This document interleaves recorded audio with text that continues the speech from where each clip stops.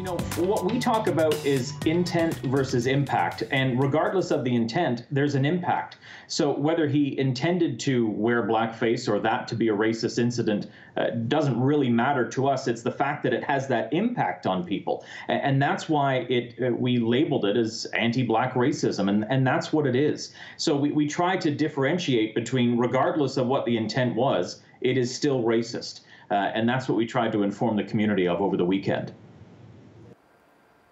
Ryan Bird speaking on behalf of the Toronto District School Board about a Toronto high school teacher who went to work in blackface on Friday.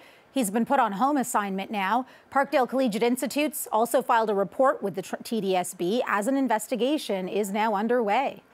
The response has been swift, as we hear from school officials and the Ministry of Education today.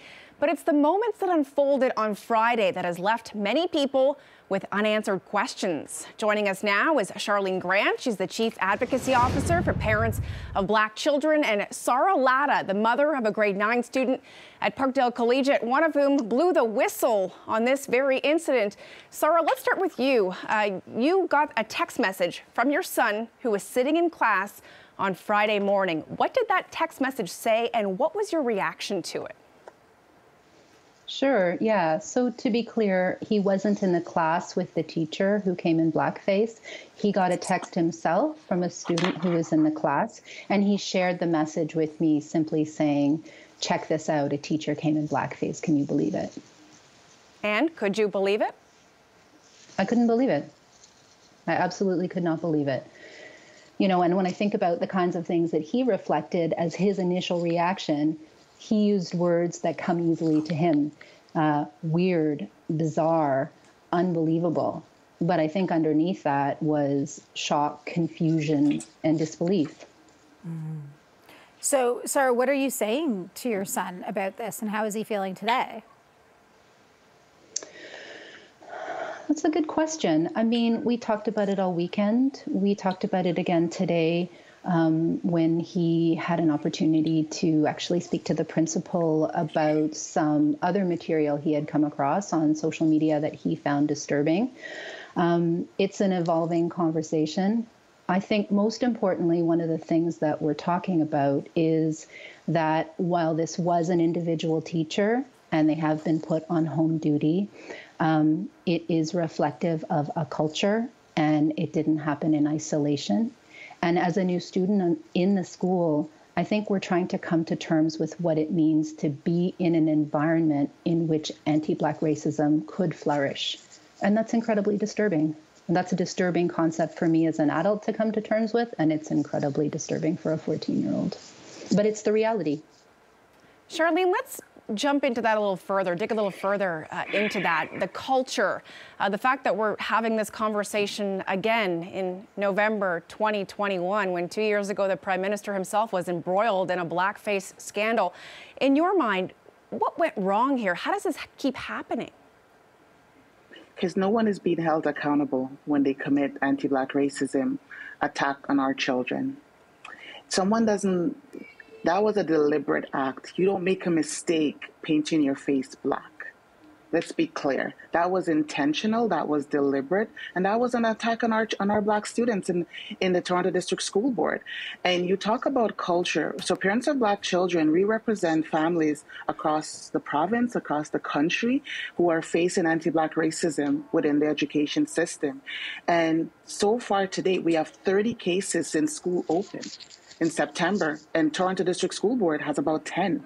So this is not new. This is not in isolation. Our children are expected to function in this violent environment and still be successful. It's wrong.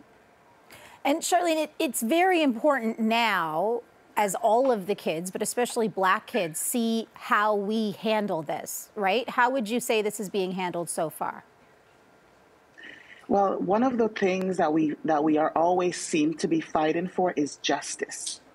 We always seem to be fighting to be heard, and unless we have it captured on camera or someone takes a video or a picture, it's usually prove it, prove it, prove it. For once, we would like the Black community, if there's such a thing, because I always hear the Black community, but for the Black students to see justice, feel justice. In this case, that it was so blatant, that this harm was done to them. It's traumatizing. And it's continuously, and they continue to show up at school hurt and expecting to function.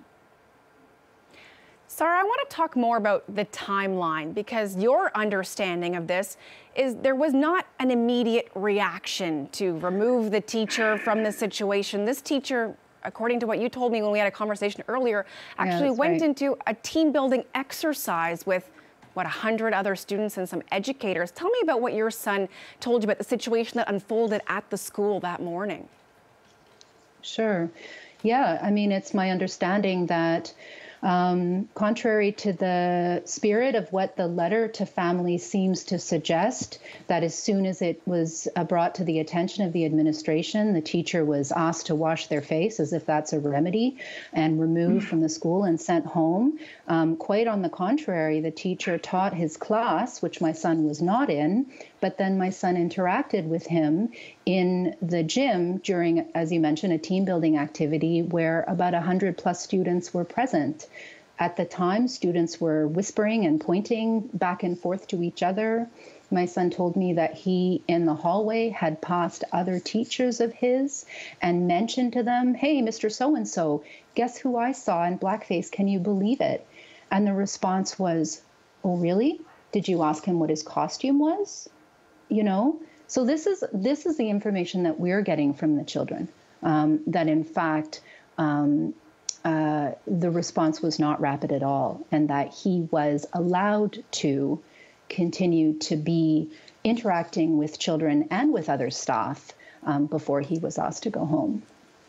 And because of our coverage on CB24, the Education Minister, Stephen Lecce, issued a statement to our newsroom. I want to read that for our viewers right now. Students look up to their educators and school leaders, which is why they must lead by example. Wearing blackface demonstrates a complete lack of judgment and is contrary to the pluralistic values we promote within our school system, inclusion and respect. This only underscores why our government mandated compulsory anti-racism training for all educators and school board staff. It's why we strengthened accountability and sanctions against racism through the Ontario College of Teachers. Charlene, is the training working in your view?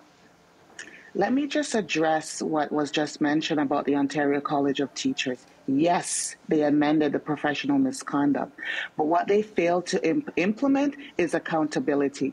What they have done, they have asked school officials to it's not mandatory reporting. We have asked for mandatory reporting. If a teacher, if an educator commit an act of hate, they should be mandatory reporting to the Ontario College of Teachers. But that's not what's mandated. That's not what's happening. Parents are forced to report a teacher who have used the N-word, teacher who have perpetuated anti-Black racism. Educators, we're leaving what the minister has done, has left the educators to police themselves. And what we're seeing is more and more parents of Black children are now reporting educators and directors of education who are educators who are not reporting their racist educators. And we need the unions to step up here. We are now asking Black members to pay dues to support and for the union to support their racist educators. This is racist, and the minister should have called it racist. That was a racial attack on your Black educators, your Black students, and even the newest Black director of education that was just hired at the board. And this happens in one of the most diverse cities in the world, at one of the most diverse school boards in the world. Charlene Grant, Sarah Latta, thank you both so much for your time. It's an important conversation, and I'm so happy you were able to join us for this. Thank you. Thank you for having us. Thanks very much. Thank you both.